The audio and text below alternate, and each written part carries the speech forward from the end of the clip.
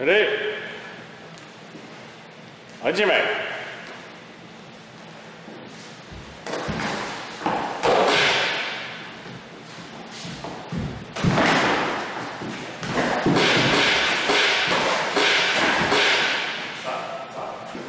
Set.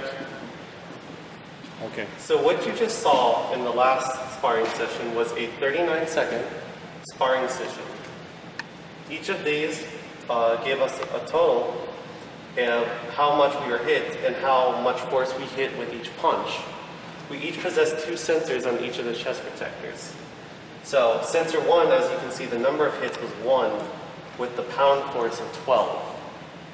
Sensor 2 got hit with 32 pounds of force, but it was divided amongst 2 hits, each being 16 in force. Sensor 3 was hit once with 4 pounds of force, and then twice with 4 pounds of force apiece, giving the total score of 12 and 32 to 44 pounds in total being hit on sensors 1 and 2, and 4 and 8 giving a total of 12 pounds hit in this sparring session. The sensors number 3 and 4 hit by.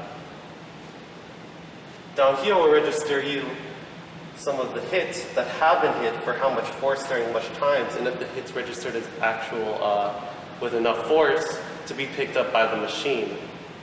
So as you can see, the first hit was on sensor 2 for 16 pounds. The second hit has 0 because there wasn't enough force implied to give a good reading. Under here is the subtotals for all of these, giving you a good average of everything that was hit during the 40 seconds. So which of the 2 competitors won that match based on the number of times they were able to hit the opponent and with the amount of pressure applied with each hit? Well, both opponents hit each other the same amount of times, 3 and 3, but the total amount of force given is to sensor 1 and 2, giving it the total of the 44. So sensor 1 and 2 would have lost the fight, and sensors number 3 and 4 would have won because it took less damage. Okay, now how do you see this to be beneficial for a dojo that's using these sensors, let's say working with children? How would that be beneficial? Well, the big benefit is not only does it register which hit would hit first, so in case of clashes or balls, it will give you a registration of which sensor was not only hit first, but how much force is implied, leading it to be able to provide a safer fighting or sparring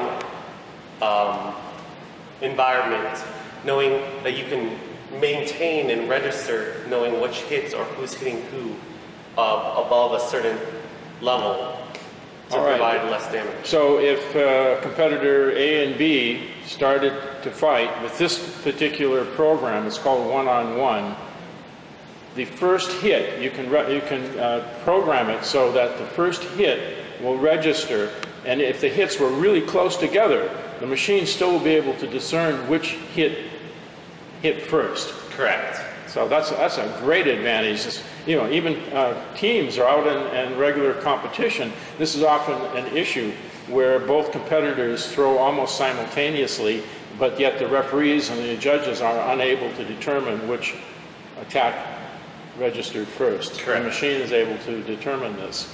And the sensors are good for up to 40 feet away from the machine, which is really good.